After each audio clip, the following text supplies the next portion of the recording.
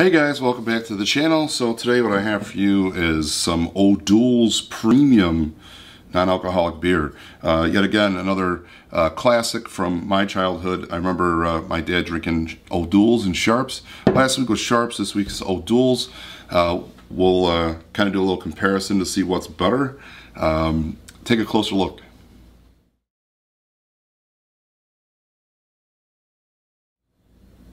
Okay, so I don't know if I've ever had this. I may have had this, sampled it at some point in life, but I can't recall buying it. So anyway, we're gonna see what it's about. Well, initially, right off the bat, it has a lot of similarities with Sharps. They're both extremely light. I think this might have a little more flavor than the Sharps did last week. But it still has that grainy, sweet finish that I don't care for. I mentioned in the last video as well.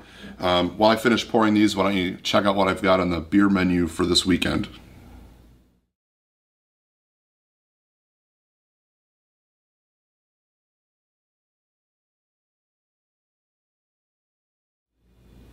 Okay, welcome back. So as you see, there's lots of great stuff on the list of what I'd like to get down this weekend.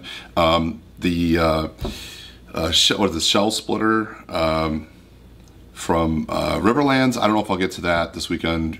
Being a big bomber, I'd like to share that with someone, and if my wife's not interested in it, then I'm gonna have to wait. Revolution, that I don't know, Super Fantastico Cafe Deth or whatever. I imagine that's just a higher ABV, maybe more coffee stout. I may get to that as well. There's a lot of stuff out there, that's why I say it's kind of up in the air. There was a couple repeats. The Noon Whistle Papaya Gummy Vortex. I've had that for multiple weeks in a row now, as you saw in the little clip. I don't know why that's still still anywhere for sale. It was so good. The only thing I could think of is the price point was a little high at $17.99 a 4-pack. Maybe it's just a little pricey. And then that Cosmonaut IPA that they came out with this week, it's actually a bigger beer, probably similar in style. They're both IPAs. One's claimed, you know, the papaya is the Northeast IPA, and the other one just says IPA. But anyway, I'm assuming that maybe the cost of the papaya drives up the price, whereas the new one that just came out, that Cosmonaut, was only $11.99 a 4-pack, so maybe price is a little deterrent there. Hopefully it's still drinking really well. Like I said, this is probably my 4th or 5th 4-pack in the past month or whatever since it's been out. I really enjoyed it.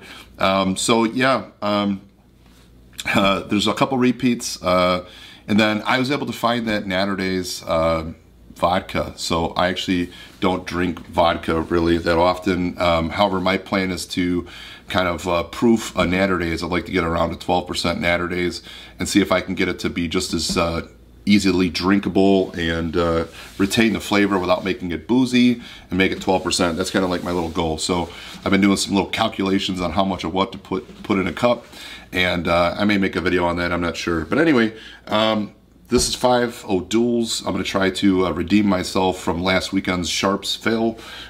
Usually I have no problems finishing these boots, but you know, my lately I've been doing big chugs, you know, so I've been doing this whole like try to get in shape thing. That means eating less, you're drinking less. So anyway, let's go get it.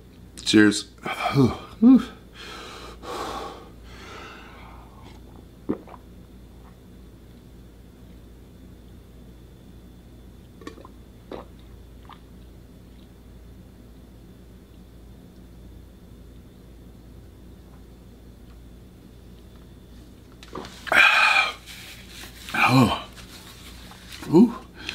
Oh, it's so ice cold.